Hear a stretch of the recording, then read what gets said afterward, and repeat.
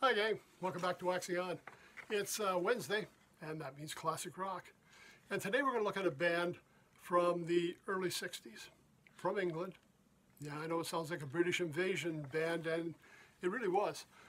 It was a band that was considered one of the most influential bands of the 1960s.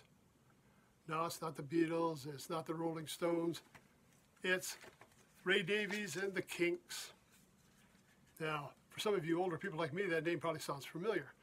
For some of you younger listeners, maybe not so much. Ray Davies and the Kinks had a little issue in the mid-60s. Just when the English or the British invasion was really happening and they were starting to take off, they got in a little bit of a problem in North America, down in the U.S., and the American Federation of Musicians banned them from performing in the U.S. for 4 years. So they really missed getting in on that wave of popularity that was happening and a chance for people to hear what they were doing in the mid-60s. They were doing a lot of work over in Europe and other places and getting some charts, but North America, not so much. They'd been closed out. I think the first tune I heard from the band or recognized was You Really Got Me. And I'd sing a little bit of it for you, but hey, I used 4 bars from a Kinks tune and they've already got me tagged down here, so you'll have to look it up. And it was probably the first hit I really recognized as being the band or what I associate with the band. The album I have isn't from that era. It's one that came out after their hit Come Dancing. It's Come Dancing with the Kinks, greatest hits from 1977 to 1986. Now, granted too, the Kinks haven't really been performing much in later years. I went to their website and there's not a lot there. They're not touring. They've been off the circuit for quite a while, but there are still albums available. Certainly on the streaming network, a lot of their material there. YouTube, videos, hard copies available. And this is the one I grabbed.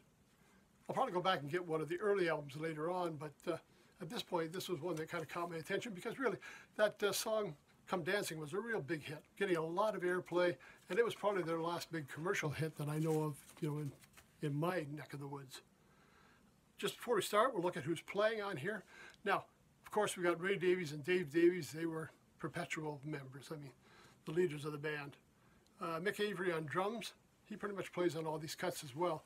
We have a little bit of personnel change as the albums went on. First album we got John Dalton on bass. Next album he's replaced by Andy Pyle. Next album he's replaced by John Rodford. The next album replaced by Jim Rodford. And it looks like Jim probably carries the rest of the tunes. So a little bit of personnel change, but Ray and Dave are always the main members here. So let's take a look at what we have on here. From the album Jukebox Music, we got a song called Sleepwalker from 1977.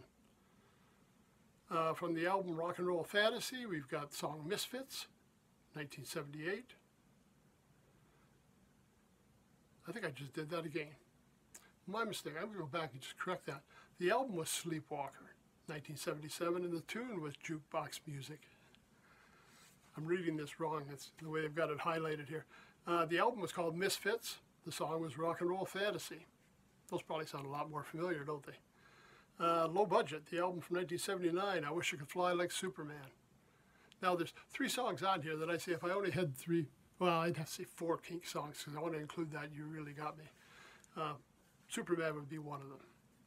From the album One for the Road, they've got You Really Got Me, Lola, and Celluloid Heroes. So we've got 2 more big hits there. We've got Lola, You Really Got Me, and my other favorite was Superman. And there's one more coming up here. From the album Give the People What They Want, 1981, it's Destroyer and Better Things. From the album State of the Confusion, 1983, it's Come Dancing. Don't Forget to Dance and Heart of Gold, Long Distance. They've incorporated some synthesizer and piano in here as well. And again, that Come Dancing song, if you don't recognize it, pull it up on YouTube, stream it. I'll tell you, it's one of those ones that you get a real earworm that once it gets in your head, you got it there all day. It's just such a catchy tune. And from the album Word of Mouth, 1984, we've got the tunes Do It Again and Living on a Thin Line. The band really didn't get the coverage it should have when it came out, and Again, maybe that 4-year ban in North America or in the U.S. is what kind of took away from it. But if you follow the English music, a great band to listen to, some fun tunes there. And for me, like I say, I recognize one or two of the big hits because they got a layer play anyways.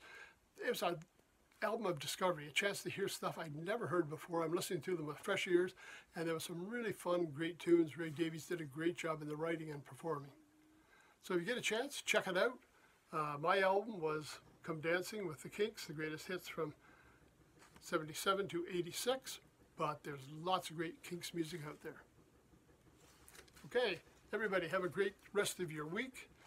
We'll see you on Friday. Till then, everybody take care, stay safe. Thanks for stopping by.